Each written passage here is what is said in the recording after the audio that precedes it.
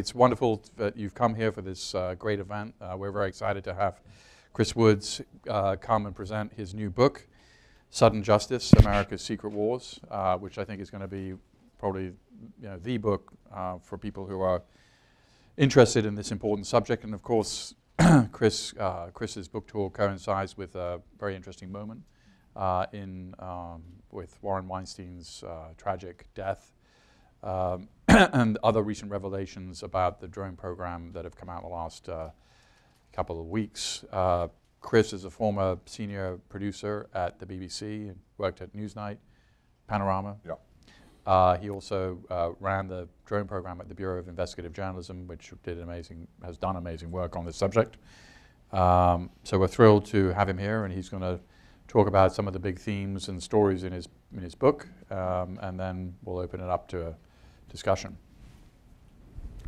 Thank you very much, everyone, for coming along today. And it's actually, for me, a particular pleasure to be here with New America. I first started focusing in heavily on drones almost 5 years ago now. I don't think I'd kind of really recognized that there was an issue until it was the floods in Pakistan in 2010, for those who remember, very bad floods. And the Pakistan health minister stood up and complained in the Senate in Pakistan that they couldn't get supplies into a particular airport because the United States was using it for the drone war. And I think that was the first time I really thought there was something significant going on. And Peter with New America was already doing the numbers. I mean, it was already monitoring what was happening with the drone strikes in Pakistan. And we were getting a sense that under Obama, they'd escalated phenomenally and that something quite significant was happening. I thought today I'd talk really about transparency, because I think that's what the drone debates so often come back to. It's this question of transparency and accountability. But I'm going to talk about not just the covert stuff that I think we all know quite well from the New York Times or Washington Post or Wall Street Journal, but also what's been going on the regular battlefield. And that's something I've really tried to do with the book, is talk about how drones have changed conventional warfare as well. And I think it's a big part of the picture we've really been missing. And I'm very, hopefully, there's a former drone pilot here in the audience today. I don't know if Chad Bruton managed to make it. If he's here, if he could raise his hand. Maybe he'll pop along later. But I'm hoping that one of the contributors to the book, a pilot's also going to come along today, who will be able to give a few insights into some of the stuff he was doing. I mean, around transparency, I suppose you could argue that it doesn't get more transparent than the President of the United States standing up and owning responsibility for the killing of Warren Weinstein, a terrible event and clearly an error. And President Obama very much took that on the chin. But moments like that, moments of direct accountability for the drone war, are generally pretty absent. And it's about 2 years now since John Brennan, during his hearings to go in as director of CIA, said that he wanted to publish details of the civilians killed in the covert drone strikes. And unfortunately, we're still waiting on that. And I think the work that New America does, and organizations like the Bureau of Investigative Journalism, trying to understand who has been killed and how in places like Pakistan and Yemen, is absolutely vital. There was a comment by Mike Morell in the Washington Post a couple of days ago. Mike Morell was acting director between David Petraeus and John Brennan, in fact. And Morell used the term scoff when he was talking about the work of people at organizations like New America in trying to understand the number of civilians killed. The public record has kind of coalesced around 400 civilians killed in Pakistan, for example. The CIA's argument is that that number is much, much lower. But we're in this bizarre situation now where agency officials will routinely mock those acting in good faith, trying to understand and present in the public domain, but without actually stepping up and saying what's actually happened and accounting for some of the errors that have happened over the years. I wanted to start with just read you a brief extract from the book. This was a 2006 event in Pakistan. This single event accounts for around 1/5 of all the civilian casualties reported killed by the CIA in Pakistan in just one event. The United States has insisted that no more than 60 non-combatants had died in Pakistan in a decade of covert bombings. Yet in a single reported drone strike in 2006, the CIA killed up to 80 civilians, according to public records, most of them children. The continued refusal by Washington to officially confirm or deny any role in that attack, which may represent the highest civilian casualty toll of the entire covert drone war, perfectly illustrates the problems associated with a secret civilian intelligence service having been given command of a war. As UN investigator Ben Emerson would later complain, this created immediately a situation of huge lethality, while at the same time an impossibility to achieve accountability. Maulvi Liaquat was headmaster of a seminary for boys in the village of Chenagai in Bajar tribal agency. He was also a leader of the TNSM, an Islamist organization founded in 1992 and banned for extremism a decade later by Pervez Musharraf's military government. That move led to armed conflict with the state, though by autumn 2006, Islamabad was offering a peace deal to the TNSM in Bajar. Similar agreements in Waziristan, requiring only that militants no longer target Pakistani troops, had freed up thousands of fighters to join the fast-growing insurgency in Afghanistan. I go on to detail through an NBC correspondent on the ground, a guy called Mushtaq Yousafzai, who was there that night for the signing, how he visited the seminary the night before the bombing. He only saw 3 adults during his visit. Most of the people he met were children. It was a seminary for kids aged really 7 through 20.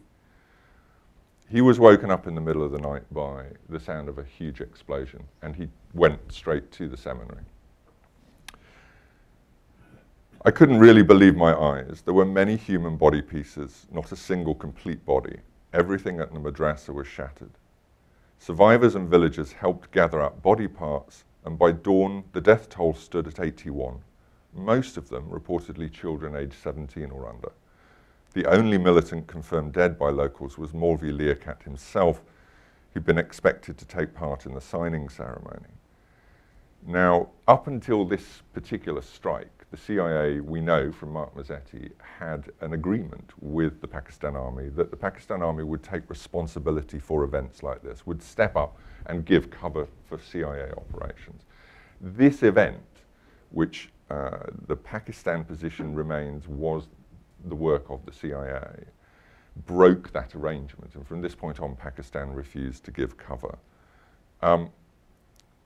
If we think about the Peshawar massacre that happened about 6 months ago, I think 135 school kids murdered by the Taliban in Pakistan, the huge impact that had on Pakistani culture and society.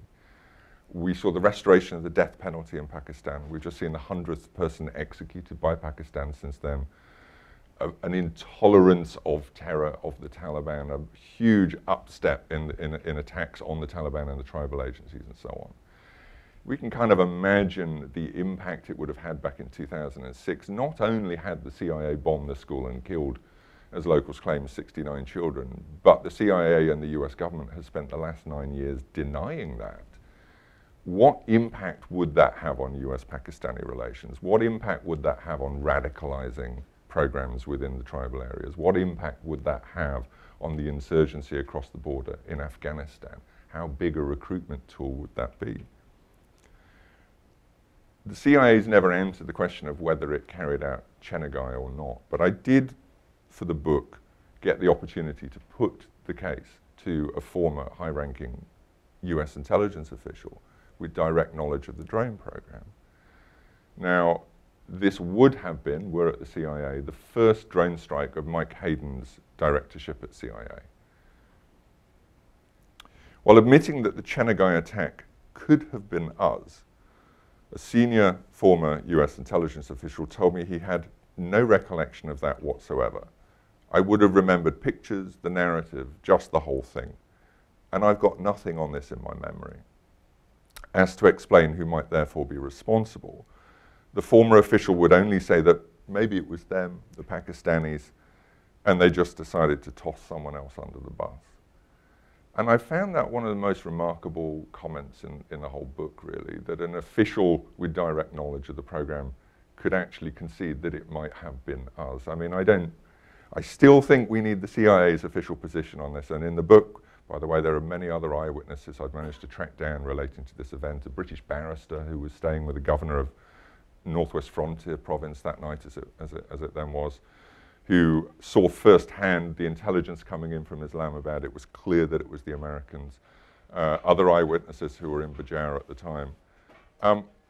But I think that event, and as I say, that single event perhaps responsible for 1/5 of all of the claimed civilian casualties.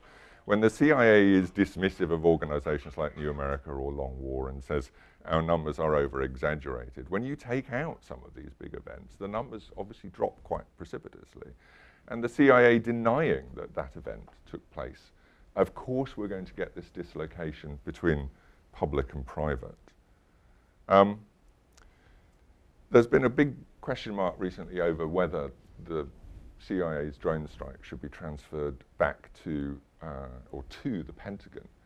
And I think all of this is kind of focusing around this question of oversight and accountability. Can the CIA's operations be overseen in Pakistan and Yemen? I think the answer to that is fairly complicated. When I put it to former and serving intelligence and defense officials, there is a lot of ambivalence about turning over the drone program to the Pentagon.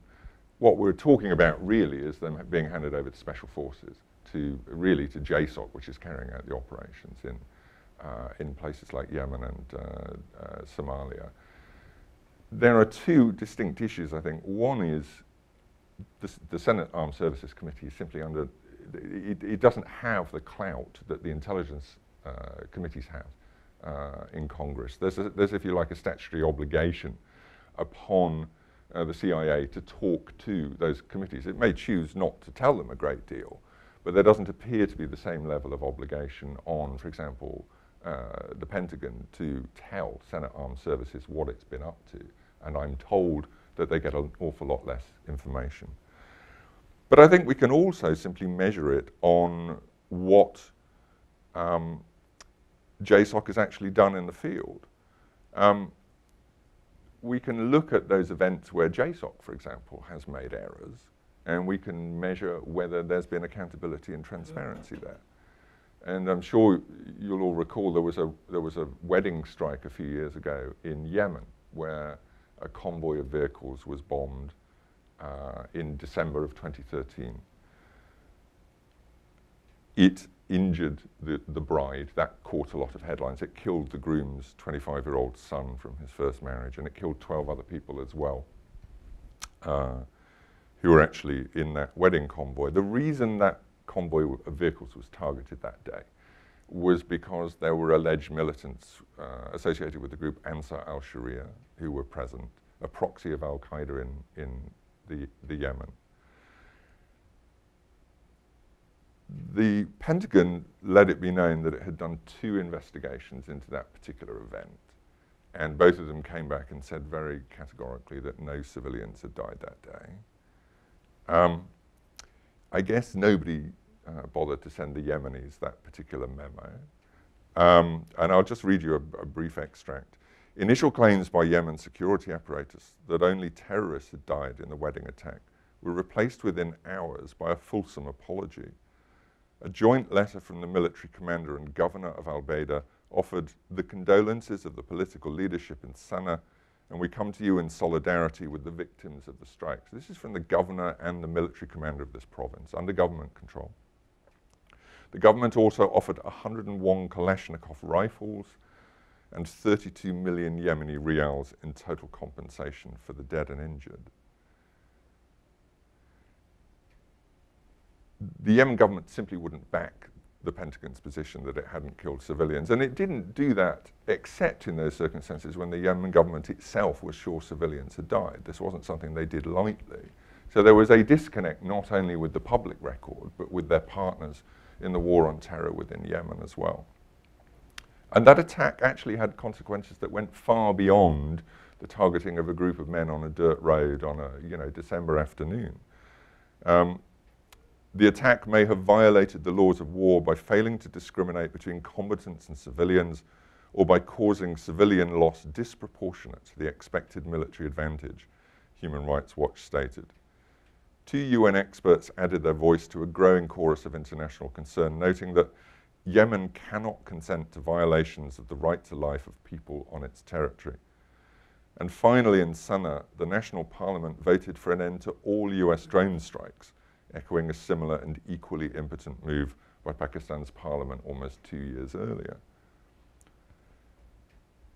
And these individual strikes, when they go wrong, it's the absence of accountability and transparency. It's the refusal to put our hands up and say, we got it wrong, which in fact often inflames these situations, that leads a tactical error into becoming a strategic problem, and to then undermine broader US counter-terrorism and other policies in places like Yemen.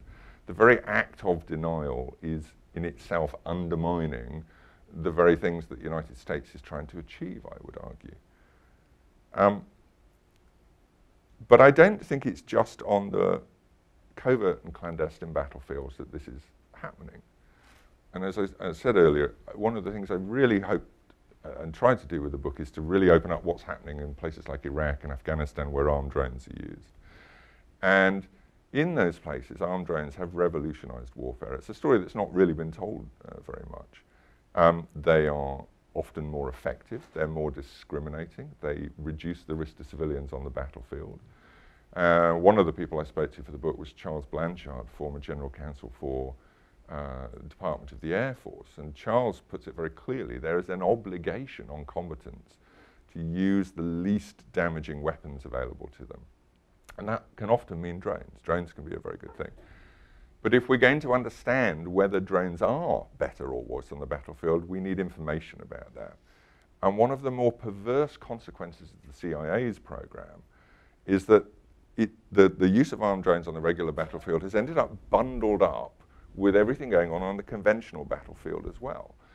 A couple of years back, I managed to get CENTCOM to declassify some data for me, which was really helpful. It showed, for example, that only 1 in 30 armed drone missions ended violently. 29 out of 30 were non-kinetic surveillance operations.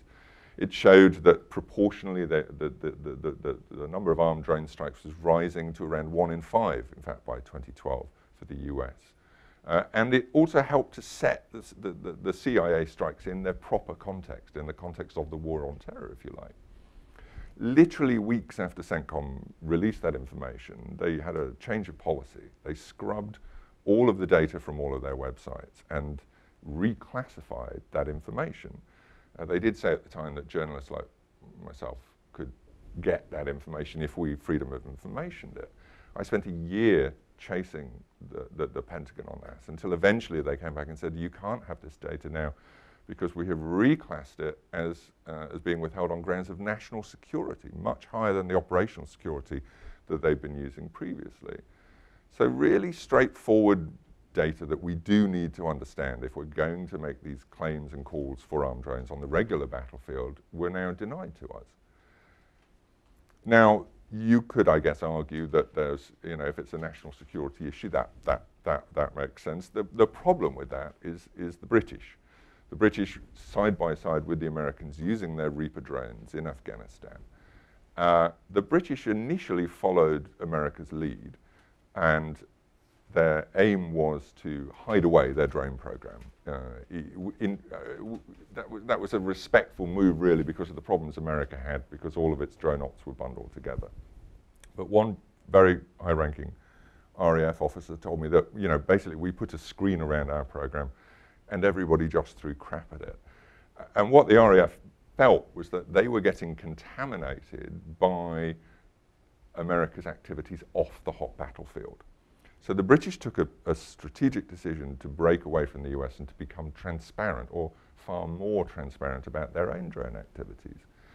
So we have a situation today where the British, for example, will disclose, if you request to them, the number of drone strikes they've carried out, the number of civilians they believe they've killed, which is 4 in Afghanistan, interestingly, a tiny number. The British claim that that is because they introduced on the battlefield what they call a zero expectation of civilian casualties, which is a big difference from what the US regular military was practicing in Afghanistan as we understand it.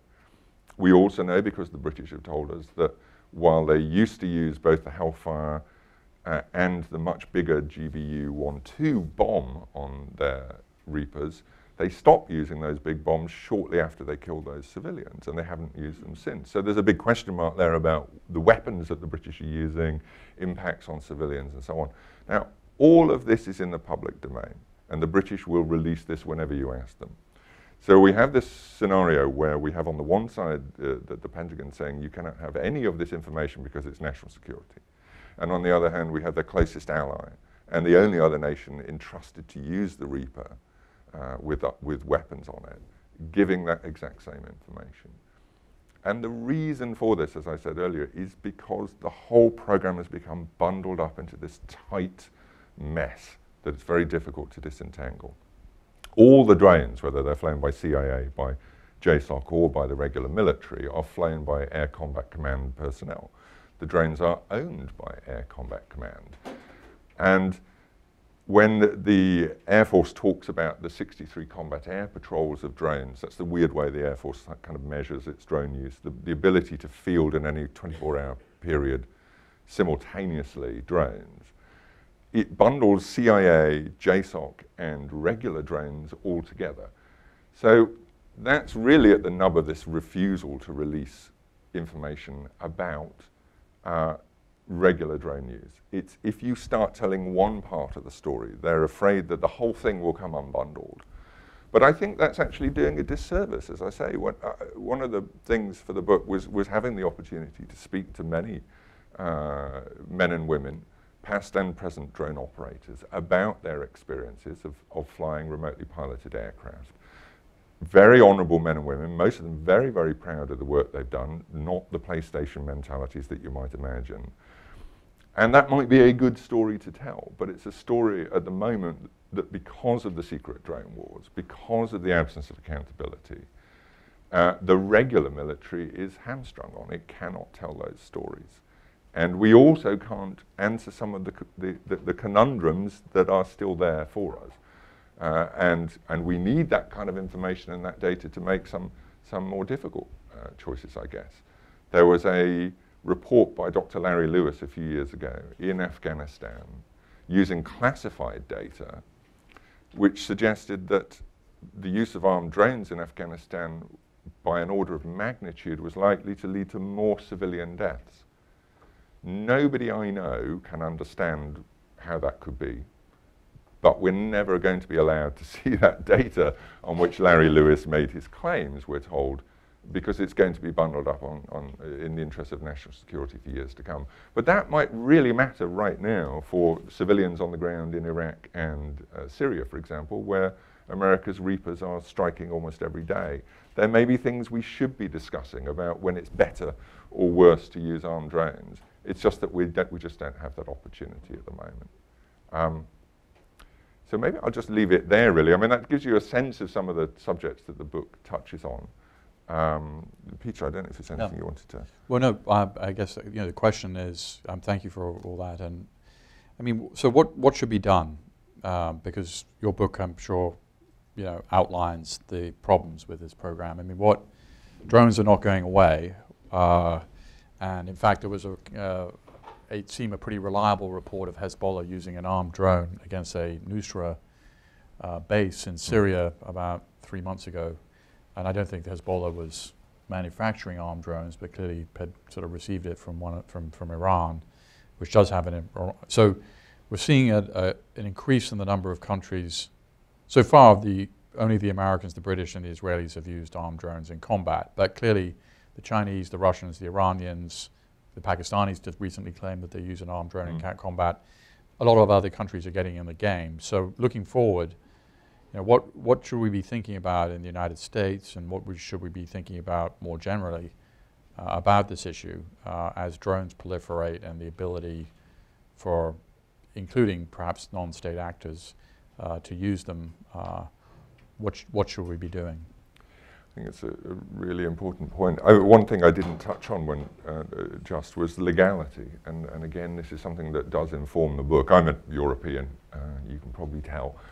Out there, the covert... I thought you were a Londoner. A Londoner, we're a bit different, yeah. But out there, the general view is that America's covert and clandestine strikes away from the hot battlefield are unlawful.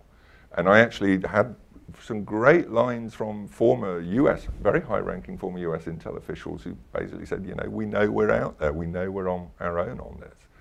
And in fact, I was asking about the sharing of potentially lethal intelligence by America's allies, for example, and one of the answers I got from one of these officials was really fascinating. He said, they don't share it because our closest allies view these strikes as unlawful. And it's fascinating to me that external to the United States, the lawfulness of these strikes is really the primary point of engagement for public discourse and for government discourse. Within the United States, it's absent. It's simply not part of the discourse at all at the moment. There's one exception to that. I mean, it became a matter of public debate in this country when we killed an American citizen, Anwar al-Awlaki. Until, I mean, yeah, I'm an American citizen, live in America. I mean, America can be very parochial about deaths of people other than Americans, and this is a pretty good example of it. Yeah.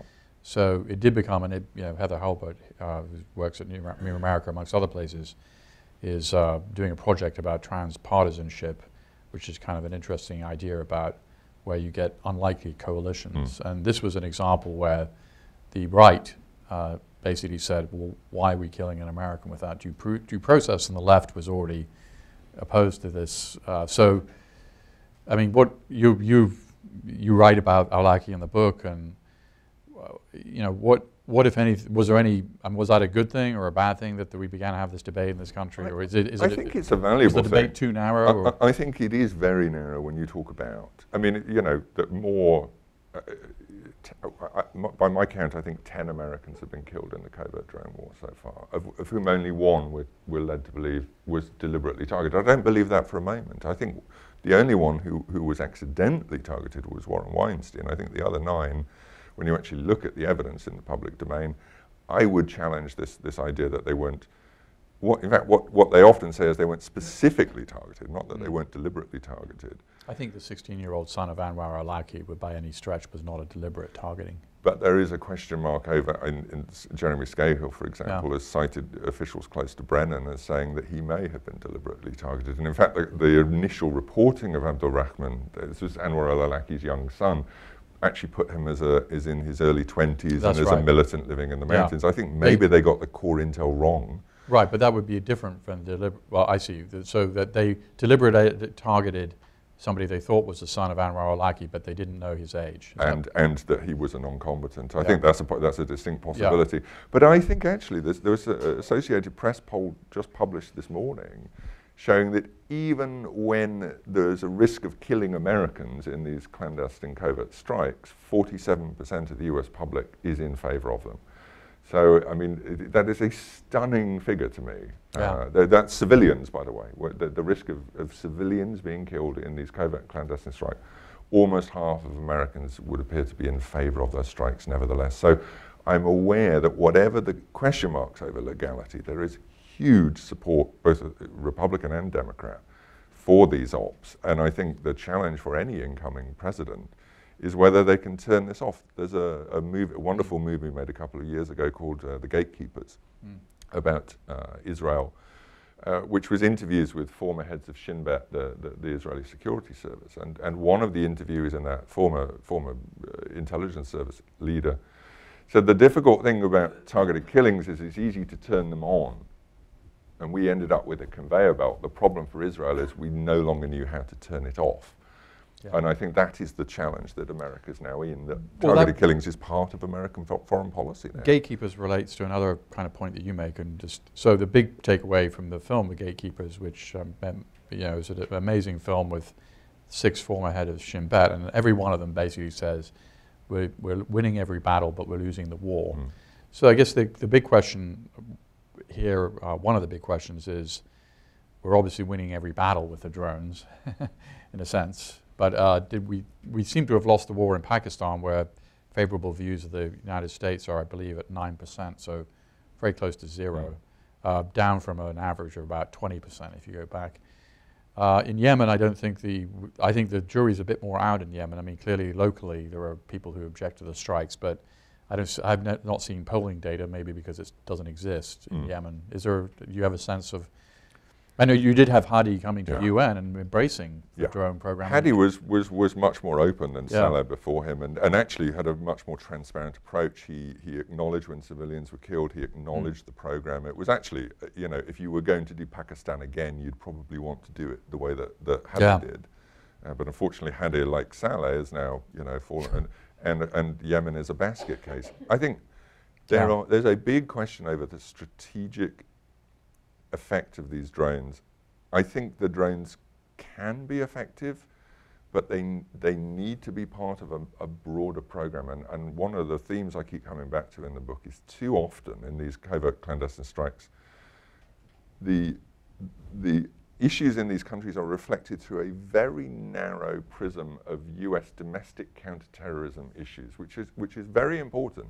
It's very important to stop Al-Qaeda in Yemen from bombing airliners, and you know, they are a deadly, deadly organization. But what we lose is the nation building, is the diplomacy, is the cash sometimes on the ground that's not for counter-terrorism needs, is the helping these nations to rebuild and reform themselves. And time after time in the book, you know, I speak to diplomats and they say they were completely marginalized. Cameron Munter, the former US ambassador to Pakistan. Did he talk to you on the record? He did, he talked to me on the record, and he described being completely pushed to the side by CIA. And really, and he is still, I would say, very angry about that.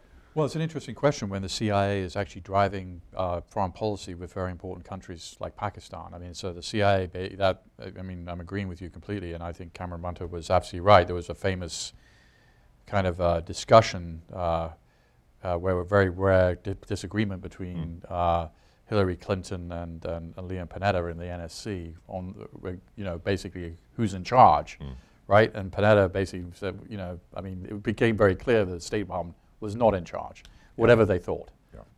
And then, in fact, they carried out a strike the very next day that was absolutely catastrophic to US-Pakistani relations, which people close to Munter have described as revenge by the CIA for the incarceration of Raymond Davis. The day after he was released. Indeed. Yeah, yeah, no, it was a giant sort of middle finger. So just getting back to the sort of big question then, so I mean, it looks like the drone program initially was to take out leaders of Al-Qaeda. It evolved into a sort of counterinsurgency air force over time, right, in terms of, and so that's a sort of, you know, and obviously the Obama administration has sort of tried to unscrew this to some degree. If you look at 120 drone strikes in 2010, you know, average of a couple of dozen a year now. So maybe you know, and Obama gave the big speech at National Defense University and said, so has the Obama administration got better? Or they recognize the problem? You know, Pache, the Warren Weinstein case, which is obviously a mistake and that's indicative of certain things, but overall, I mean, you and I follow the drone strikes carefully. We both kind of agree that the civilian casualty rate is close to zero now, with some exceptions. But so characterize for us the Obama administration's, and if it has changed, why? You know, if things have got better. I think you're absolutely right in terms of, as far as we know, the number of civilian casualties has dropped to zero, although I think alarm bells should be ringing at the moment. The reporting has reached a point where we have to have CIA tell us when they've killed civilians now. I think that probably suggests there's some kind of reporting breakdown going on. With Afghanistan, with the regular war that happened there, according to United Nations, which looked at this very heavily and worked closely with ISAF, for example, they could never get civilian casualties from airstrikes below about 5%, despite everything they tried. So we should be expecting around 5% with all the things you're doing, and that's good actually for air power. Air power has historically been indiscriminate, it's caused mass casualties. So if you can get civilian casualties down to about 5%, that's probably a good thing. That's what we should probably be expecting in places like Yemen and Pakistan. The reporting in Yemen probably puts it around that. Something, as I say, is a bit odd about Pakistan at the moment. But what has the Obama administration done that's different? I think it has it's certainly improved the way that it carries out targeting. I think they've introduced effectively a similar line to the British now, which is not zero expectation of civilian casualties, but not far off that, which is a good thing and has helped to neutralize a lot of the criticism. But we're still seeing the Obama administration doing client killings, for example. So doing what? Client killings. What are they? I would say that I mean, I had an interesting exchange with a former US intel official about this just a few days ago. Throughout the drone campaign, particularly in Pakistan, there are certain people the Pakistan government wants killed that are not really of that much interest to the United States, but the US has killed them anyway, effectively as an act of clientism. Yeah, so what, an example would be what? Well, for example, you could say Hakamullah Masood, the successor of Baitullah. Baitullah was killed during Bush, sorry, in fact, the first year of Obama, and his successor Hakamullah Masood, a much nastier piece of work, by the way. It's an interesting question, which one? And the TTP had never, there was a brief tussle with TTP in the US, which saw the suicide bombing on Kos, the attempt on Times Square and so on, but they sort of stopped fighting each other for a few years. So every now and again we have these individuals killed, and I cannot see, they are mortal foes to the Pakistan government, and I don't doubt that. They're awful, vicious terrorists, but I don't view them as enemies of the US. But they're killed anyway, and I think, so we do get these acts of clientism. So I think a lot has changed under Obama, but I think some of it's changed for the worse. I call Bush in the book the occasional assassin, and I think that's a way of viewing the Bush administration's approach to targeted killings. Pretty much until 2008, very few targeted killings by Bush, by drone. Was that a factor of the technology or a factor of I think it was squeamishness as well. I think Obama comes in, he takes this, I mean, there was no real legal framework that Bush had created around the drones. Obama's administration comes in, they create this legal framework, which we're not allowed to know. They codify it, they clarify it, they amplify it, and then they make it a part of foreign policy. And that, to me, is in some ways more problematic. And going back to that gatekeeper's quote, how do you turn it off now when you're so used to, as Robert Grenier, former CIA, has described it, mowing the grass? But whether strategically this is actually achieving what the United States wants, which is an end to these terrorist groups, that's a whole other question. I think the counter-argument to that is if you look at the documents that bin Laden was writing, you know, these massive memos that have been released publicly, I mean, the drone program, he was very concerned about how it was devastating his organization. And you know, there's no controversy that these are written by bin Laden. So how would you deal with that? You're absolutely right. There's an extraordinary letter from bin Laden to his son saying, get the hell out of Fatah. In fact, not only get out of Fatah, but move to Qatar, which is probably one of the safest places in the world. To Qatar, the Washington D.C. sized richest country in the world per capita. So, I mean, he was telling his son, don't... Because of the drones. Yeah. Because of the drones. It fundamentally changed Al-Qaeda's ability to operate. It forced them they went from high-tech to donkey in a day, literally. When that first drone strike happened in 2004, it forced them underground, it smashed them. I mean, Al-Qaeda Central really doesn't exist anymore. And interestingly, the recent strikes that killed Gadan and Farouk were not aimed at Al-Qaeda Central, they were aimed at this startup Al-Qaeda in the Indian subcontinent, which has been decimated the second it popped up. Yeah, it didn't exist for more than 3 months before it's out of business. They're all dead.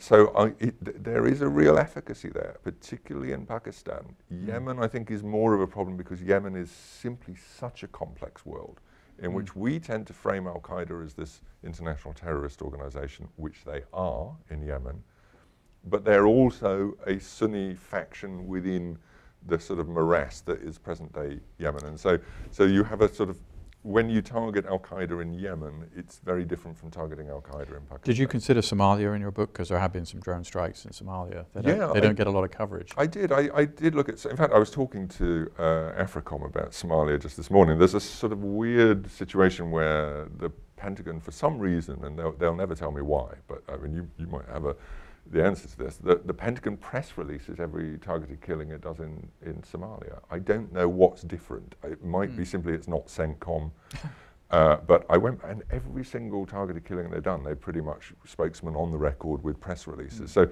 you know, clearly you can have transparency. Maybe just AFRICOM should have all the drone strikes, and well, that's an interesting question. So maybe maybe DoD does control any strikes in that area, right? That would be the only explanation. I think there's a big part of that. I mean, we know, for example, it wasn't a drone strike, but under Saleh, the first attempt, the first JSOC intervention in December 2009, which killed, unfortunately, around 40 local Bedou. We know that it was David Petraeus, as head of CENTCOM, not head of CIA, who went to Saleh and sat down with Saleh and worked out how they were going to deal with this. So clearly that was a CENTCOM. We know that because of WikiLeaks. Which turns out to be very useful. Yes, it does. Source of information. My name's Jim Ingram. I have no affiliation. Do you know of, or do you have contact with people in the branches of the American government who are as knowledgeable as you about the drone program? Is there somebody who is on top of everything that is being done in all the agencies? Are there really knowledgeable people that you recognize and can identify? I think there's a very high knowledge base. I mean, this is a form of warfare that's now in its 14th year. I mean, you know, the very first drone strike anywhere on the planet was the first night of the air war in Afghanistan back in October 2001, where in fact the CIA failed to kill Mullah Omar. It's a very interesting story about broken command, and nobody really knew what was going on. Was the first successful drone strike Mohammed Atif? No, it was before. So it was actually October. Mohammed Atif's usually the one that's given, but in fact the first successful drone strike was October 7th, so the very first night of the air war. And in fact, I tell the story, Chuck Wald, who was the general in charge of the whole air war that night, the one aircraft he didn't have control of was the single-armed CIA drone over Kandahar. And outside of his command chain, that drone was ordered to attack not Omar himself, the building he was in, but a vehicle next to the building that Omar was in that killed 3 guards. And so that's why it's the first lethal drone strike. Omar escaped. He fled. They didn't have another missile. They couldn't get the F-16s in time. And it was one of the disasters of the opening night of the air war. And in fact, it's a remarkable story from Chuck Wald, who told me that he basically threw a tantrum and ordered and said that if he didn't get control of that Predator that moment, he was calling all the aircraft home, which is a kind of, you don't really think of generals running wars as being this kind of, you know, petulant. But, you know, there are lots of knowledgeable people within the different agencies, and I think there is a holistic view of how the drones are used. I think there's also quite a strong counter-narrative within CIA, within Pentagon, within Special Forces. The final chapter of the book is called Countermeasures and Critiques. It's partly about how Al-Qaeda's tried to subvert the drones and mostly failed, but the critiques are really, every single voice in there is a former high-placed US diplomat, intelligence official, defense official, politician. And I wanted deliberately to frame it like that, to simply show that when the drone wars are critiqued, it's often presented as a kind of criticism from the fringes, from the left and whatever. But actually, and you'll know this, Peter, it's a really fundamental strategic debate within the big agencies of government about, is this what we should be doing? And I think we deserve to sort of kind of focus in on that territory much more and realize that the issues at stake here are not peripheral. They're actually kind of very central, and a lot of officials do recognize that. Gentleman here. I'm Bert Wides, a recovering government lawyer, and I've been involved in oversight investigations of national security and excess of secrecy for about a half a century in this town. So I really salute the work that your book represents, especially your effort to be balanced and realistic. I've got 2 questions related. One, a small empirical question and a policy question. The empirical question is that I had recalled, I thought, somewhere, high-level officials on or off the record being quoted in the press a couple of years ago as saying we would now no longer do signature strikes. And I gather that the Weinstein strike, at least as described, as substantially of that nature. So I was wondering if you could comment on that. The larger policy question that you both raised is the question of CIA versus Defense Department control. I started congressional oversight of the CIA for the Church Committee and for Jimmy Carter as his counsel for oversight of the community, and helped set up the two committees. I think intelligence committees. You may be a little optimistic about their oversight. Probably. It's a little like Gandhi was asked what he thought of British civilization. He said that would be nice. but my question is, do either of you, can either of you think of any strategic, tactical, operational reason why they should remain with the CIA rather than the Defense Department, other than the obvious of it being easier for the government to keep things secret, less subject to both public and congressional oversight?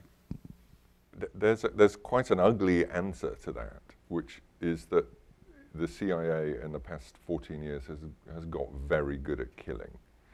And in a way that doesn't kill civilians, yeah, relatively speaking. I would say. And one of the problems we have when JSOC, for example, goes into Yemen in 2011, I spoke to plenty of special forces operators for the book, and they all told me that they very, very rarely, if ever, killed when they were flying drones, when they were operating drones. The mission for JSOC, this is fascinating to me, was almost always intelligence. They would even take the missiles off their Reapers and Predators to give them extra airtime for surveillance. One can move personnel from the CIA, Yeah. from the terrorism center in terms of our information, and from the operational parts over to DOD, to JSOP, by changing their employment, and then you potentially change oversight. I think that's the case, and we've had these dual missions. The mission to kill al-Awlaki was joint JSOC and CIA, the mission to, as it was with Osama bin Laden, of course. But JSOC has kept getting it wrong in the killings, and I just think they just didn't have the structures, the networks, the intelligence apparatus that the CIA had spent more than a decade building up. So that's quite an uncomfortable answer, I think, but one argument might be the CIA is simply cleaner at killing, and you might want to consider that. But, and I go back to my point, the idea that handing over the covert clandestine stuff to the Pentagon will make a shred of difference to transparency or accountability is a fallacy. It's simply not going to make any difference in my view. It could be worse because Joint Special Operations Command is, is a covert organization that isn't, so yeah, in theory it seemed like a good idea, but for the reasons that Chris has outlined and the fact that it might not make any difference in terms of the ability of the committees to review what's going on. Is a total statutory exemption from FOIA of anything in the CIA operations directorate. That is a very good point. I mean, in terms of it, yeah. And on your question about the signature strike, by the way, you're absolutely right to pick up on that. There's a weird kind of redefinition going on of signature strikes at the moment. Nothing about that Weinstein operation fits any definition of signature strike we've been running by for the last donkey's years. Signature strikes are generally understood to be targets of opportunity, pattern of life analysis. This was a building under observation for weeks as a targeted operation against Al-Qaeda in the Indian subcontinent. And I've been really surprised to see it described as a signature strike. It doesn't fit any modeling that we've seen around that. I don't know if you'd agree with that, Peter. I mean, I think it's a very good question, and I basically don't have anything to add to what Chris said. My impression was that they had stopped. And clearly, yeah, it's a little bit of a puzzle. This gentleman here. I think first I'm John Kelly. Okay, just wait for the microphone. So, thanks. Just an interested citizen. In my opinion, much of American foreign policy in my lifetime has been illegal. What would make this specifically illegal? I mean, we haven't declared war, so maybe there. But if you're at war, you're trying to kill people.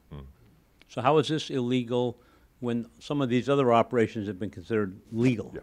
I mean, there are. I would never for a moment say that all clandestine covert strike. I mean, my own view, by the way, is I think the U.S. courts need to engage on this, and the jury is out until the courts do get to see the paperwork and do get to rule on it. But of course, they've been blocked for all of this time. But not all covert and clandestine strikes, of course, are. I mean, you have the right of self-defense. You know, there is the issue of imminence. There is these are right there in international human rights law. The problem, as we just found out from the Wall Street Journal, and I truly can't get my head around this, is that imminence was taken out of the Pakistan drone operations when President Obama laid down his new rules in 2013, and that just strikes me as bizarre, given that imminence is one of your claims to legality. Can I suggest a possible answer to that? Because it gets to the question of force protection of American troops in Afghanistan. That's the reason there became this low-level counterinsurgency air force, because under the rules of engagement about force protection, it's looser, right? So it's not about imminent attacks on the United States coming out of Al-Qaeda Central. That's why we're seeing. I mean, we track the targets of the drone strikes. I mean, so many of them have been Taliban targets. And that's the explanation, because if you, as you've said, other than the Faisal Shahzad example, which was the Pakistani Taliban, they're not really an imminent threat to the United States. So I think that explains that kind of question. But I think lawyers would still argue whether you have the right to take those wars across the border. I mean, I would agree that 80% of the drone strikes in Pakistan became about the war. But I'm not saying that the argument is correct. I'm just saying that's the argument that's made. Right. Oh, that's interesting. Yeah. Force protection. Yeah. I'm Alka Paran. I'm a lawyer with Reprieve US, and I represent several civilian drone strike victims. I just want to drill down just a little bit more, if you don't mind, on the CIA versus DoD handling of this, because, again, as a lawyer, right, we have pushed for the handover to DoD primarily on legality grounds. And it sounds like that's really the only grounds on which to push for that. And you've painted a bit of a grim picture, because I don't really want to push for that if that's going to end up resulting in more civilian deaths. So is there, as a practical matter, if there's not going to be more oversight, if there's really not going to be more transparency, what would you suggest we push for? I mean, what should we be advocating for at this point? I'm generally stumped by that question, because I mentioned earlier about the sort of outside the US perspective versus inside. The gulf is huge, and I'm not sure what levers there. I mean, one thing that would make a huge difference is a real shake-up of oversight.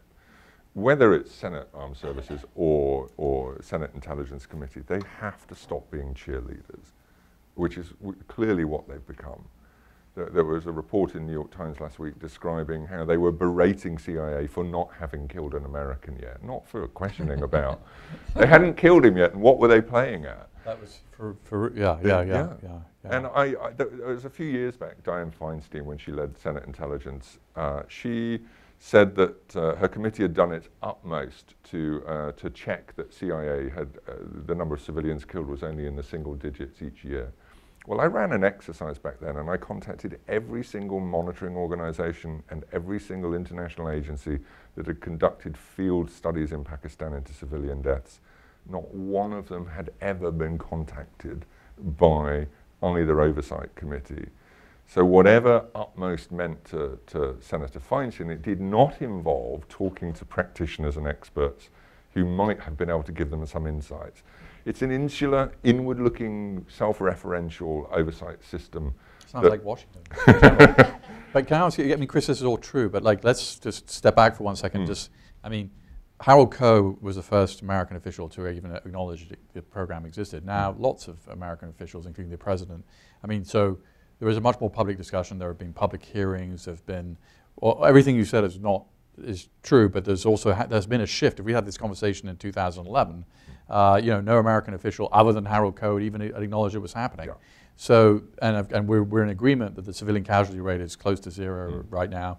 So there has been changes, and the changes are Why is that? Why, you know, would be why is it close to zero? Because everybody, you know, when you know your homework is sort of being judged to some degree, even as bad as the oversight may be on the intelligence committee or as cheerleading, something has changed. Things have got better. I would agree, and I think that the main levers of change are public pressure, public opinion. Yeah. And Peter and I were talking briefly before, and you know, the work of New America in actually putting those figures out there and saying, well, come back to us on this, tell us this isn't so, make a big difference. And when I spoke to UNAMA in Afghanistan about what helped get civilian deaths down in Afghanistan, deaths caused by ISAF, by international forces, one of the primary reasons was President Karzai picked up the phone every time civilians were killed and said, this has to stop. One of the problems we had with Pakistan was the government was complicit with the CIA. It was in cahoots with the CIA, and it never picked up the phone because it was too busy covering up those civilian deaths. That did change for a period, and I think Pakistan is now much more nuanced and does tend to engage more around civilian deaths. So perhaps it's only public opinion where you get to kind of exert that pressure on administrations. But I still live in hope that the legal arguments will make a comeback. I think really someday the US is going to have to take on the legality around these strikes. Otherwise it would be accepting that it's setting a principle in international law that all nations are free to act like this. And I don't believe that's somewhere the US would want to go. Well, as soon as it happens, we're going to change our minds. Heather? Thanks, Peter. Heather Hurlbert here at New America. Just to follow directly on from that, the political argument you hear now quietly is, well, maybe they don't work at a strategic level, and maybe they are illegal, but they keep the problem, I mean, if you really care about that international law stuff, but they keep the problem at a manageable level for an American government so we can go ahead and do the other things we want to do in the world. And it's that's in some ways a breathtakingly cynical argument. But if casualty numbers are really coming down, it's a much better argument. And because it's very, very hard to point to concrete consequences of the legal gulf that you were describing. And ALCA is just one of many groups that have tried very hard to say, look, if you don't stop doing this, it's going to hurt you in the world, but you can't point. So what in your reporting have you seen that leads you to think that there's any legitimate argument you could make for that changing over time and it becoming less possible for the U.S. to sit on both sides of this? I mean, it does. I hear that argument all the time, that it keeps it suppressed. When President Obama was justifying the air war in Syria and Iraq last year, going after Islamic State, he, as I'm sure you'll recall, he used Yemen as the model. I mean, and this is the problem. Yemen has catastrophically fallen apart, as has Libya. Both countries where we've gone in air only, no follow-up, and I'm not pinning the collapse of either states directly on that. I'm simply saying that none of the other stuff that should have been bundled around that is going in. David Kilcullen, who was one of the architects of the surge in Iraq in 2006. A fellow at New America. Indeed, and David has described drone strikes for the Obama administration as addictive as catnip. And David's view, and that of many counter-terrorism, counterinsurgency experts, is that they're just this easy option. We're not taking the hard options, and we are storing up more and more problems for ourselves long term. But also, just to go right back, that very, very first drone strike away from the hot battlefield that the CIA conducted back in 2002, it killed an American. And I say in the book, there's a lot of evidence on the table suggesting that he was knowingly targeted right at the beginning. Tell us about it. It's Kamal Darwish. Kamal Darwish, and you go back and you look at at Darwish at that time. It was Darwish who was on the FBI's number 10 most wanted list, not al-Hariri, who I think was the primary target for the bombing of the USS Cole. The Guardian ran a story just a few weeks before Darwish was killed, saying he was in Yemen, special forces were about to go in. I got a US Marine who was stationed in Djibouti. He was supposed to go in with special forces for a killing op. And then Dana Priest, Washington Post in 2010 ran a story saying the CIA knew all along that Darwish was there and they killed him because the primary target was Hariri, but they didn't really care that Darwish was there. And I think we do need to go back and look at that. But the other thing about that killing, and this absolutely fascinated me, there was a seventh person in the vehicle that day who survived. And he was put on trial in a Yemeni court. It was a military court that owed him no favors. And he was found not guilty of terrorism charges. We are executing individuals on the battlefield without due process, we're not charging them, we're not indicting, they're not going through the criminal system, we're killing. And we always assume their guilt, but we don't know it. And I do understand the argument about this is war and not policing. But then there was a time before targeted assassination, before drone strikes, when we had terrorism. What did we do? And again, in the book I talk about, you know, the FBI was rolling up Al-Qaeda in Yemen in 2002. They were never even informed that the CIA was going to carry out that strike. And in Pakistan, Al-Qaeda had been destroyed in the cities. And that's why they'd fled to the tribal areas. Then they became a problem because the Pakistanis couldn't get to them. So we tend to think in this very binary way that there's always, you know, there is another way. It doesn't have to be targeted killing, but that's probably the liberal in me talking. Have you sort of looked at the Israeli drone program in any detail? I did. The Israelis are fascinating. I got some great engagement from fairly senior, or very senior actually, IDF legal officials who'd helped to kind of draft the framework for the Israeli targeted killing program. And there was a Supreme Court case in the Israeli Supreme That's right. What did the case say? Or? It went to the Supreme Court in 2006 in Israel, pushed very much by the IDF. And the ruling that they got in Israel was actually very interesting. It said that targeted killings were neither lawful nor unlawful. Each had to be judged on its own merit. Well, actually, that's a very Solomonic... It is, but actually I think that's actually a very good response. It simply says that you have to judge every single killing on its merit and judge it according to the laws of war and to IHL. And that's the Israeli position. One of the best comments I got in the book, by the way, was that the Israelis were about 5 or 6 killings into their targeted assassination program in the Second Intifada when a general came and spoke to the top IDF lawyer and said, "Is it legal?" Which was quite telling for me. But yeah, the Israelis, on paper, I think the Israelis have a much stronger position, and they are astonished that the US has blocked off the sort of legal engagement on the issue of targeted killings. For them, they're very surprised that that's been a US line. And there's no evidence the British have used armed drones in any circumstances outside a conventional war zone? No. The Brits have been very careful to stay away from targeted killings, but having said that, I think ultimately armed drones are an assassination tool. They're very, very good at that. And what we know from the reports that the British have issued about the way their drones operated on the regular battlefield, they were carrying out assassinations with drones. But the British argue that that was within the laws of war and you would rather have a targeted strike on the battlefield. But they describe, in the British press release this, following suspects for 7 hours, filming them in the bazaar, choosing the moment of killing. That makes a lot of people uncomfortable, I think, that warfare, regular warfare, is as much about assassination today.